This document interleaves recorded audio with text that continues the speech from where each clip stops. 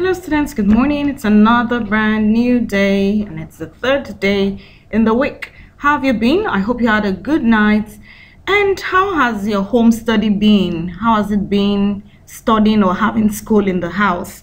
I hope you've been understanding all the topics in all of your subjects. And of course, I hope if you have any issues from what we've been learning so far, do not hesitate to let me know, okay? Make sure you let me know so that we can see how to explain things better to you. Okay, so this morning, what are we going to look at? It's not something different from what we've been looking at before. You can see the measuring jug, we have the test tubes, and we also have the measuring scale. So we're still talking about measures. Yesterday, remember, we talked about scales. We said, let's look at the scales, right? Now, we said yesterday that scales, what scales do is they measure length, mass, or volume. So we said we have different instruments for measuring, but we'll just regard all of them as scales. Now today, what do we want to do? We actually want to compare one scale to another. We'll compare one scale to another. So we're still talking about scales like we did yesterday. I mean measuring scales. All right, let's see the next thing. It's lesson 11 and unit 7. We'll be looking at unit 7 and 8 today because they're quite related, and there's nothing so much in unit 7, so we can take it together with unit 8. Okay, today we want to compare the readings on different scales. Remember that yesterday we said that we were looking at the measurements that are in between two numbers on a scale, right? Okay, now today we're going to be comparing one scale to another. If you remember very vividly, yesterday I said to you, always check what your scale is measuring in. I mean, is your scale measuring in kilograms? Is it measuring in liters? Is it measuring in milliliters? And so on. You need to first of all check that. All right, let's get to the lesson. Our objective. We must always know why we're studying. What do we intend to know by the end of this class? By the end of this class, we must be able to identify the units that our scale is measuring. Okay? We must be able to identify and read the units that our scale measures. For example, if I look at a scale, I should be able to tell if the scale is measuring in kilograms or if the scale is measuring in grams. In most cases, every scale will have the units that it is measuring in written on it.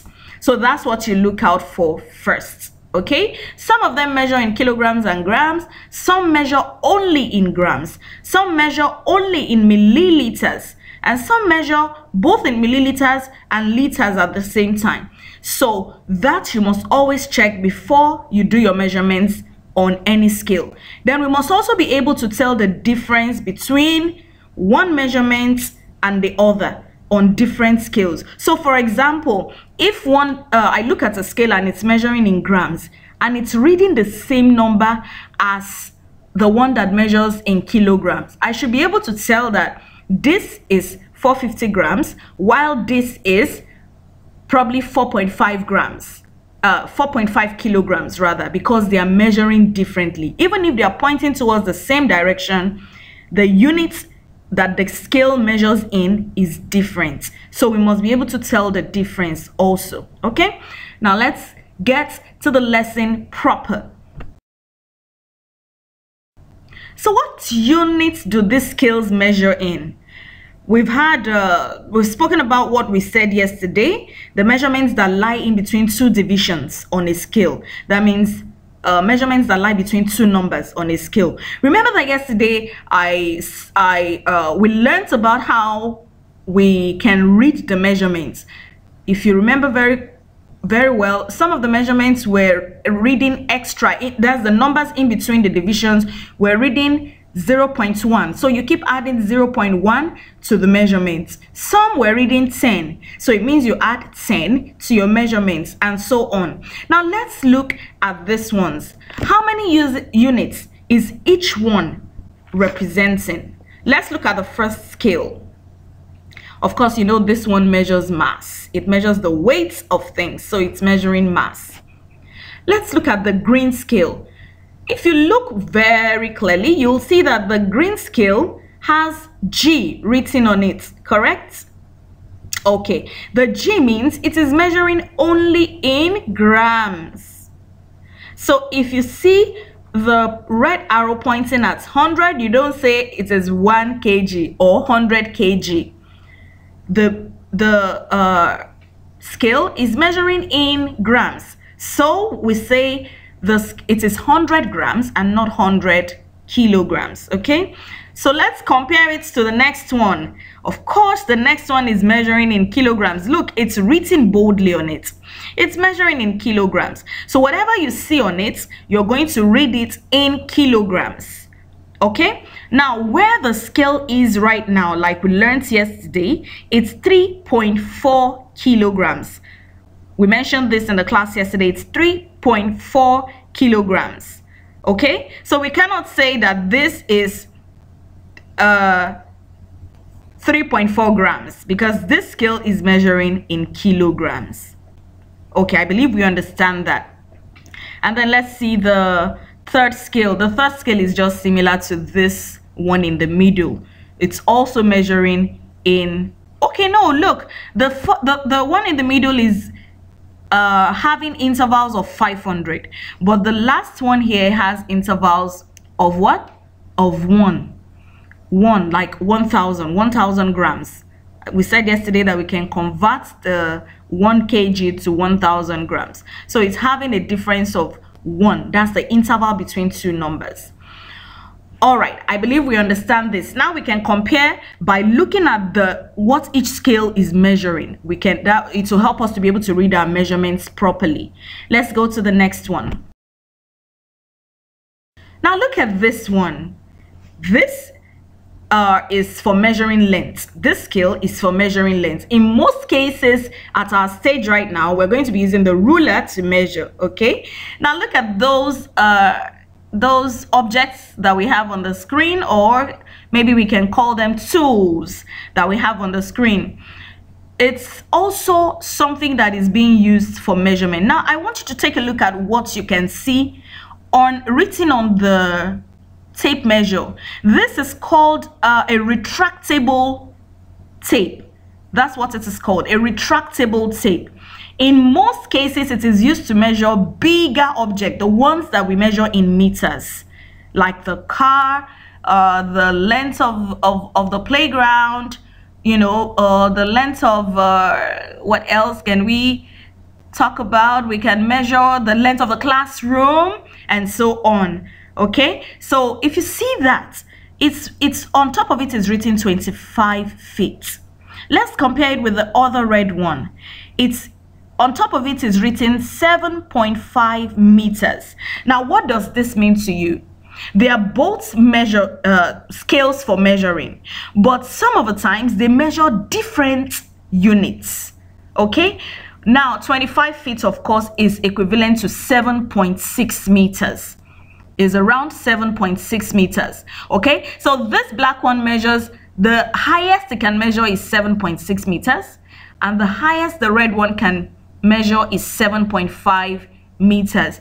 We equally have some of them that measure longer lengths. So it means you're going to see on top of it what it is measuring. That's what we're particular about. All right, let's see the rulers. Look at the rulers we have also. Take a look at them.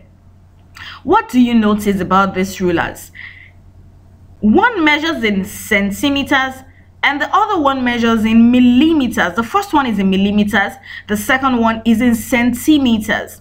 So it is also important for you not to make a mistake. For example, the first one is reading 4.4 or 40.4. Don't make a mistake of saying it is reading 40 centimeters 4 millimeters because this ruler is already in millimeters. So it will be an error to say it is 40 centimeters, 4 millimeters.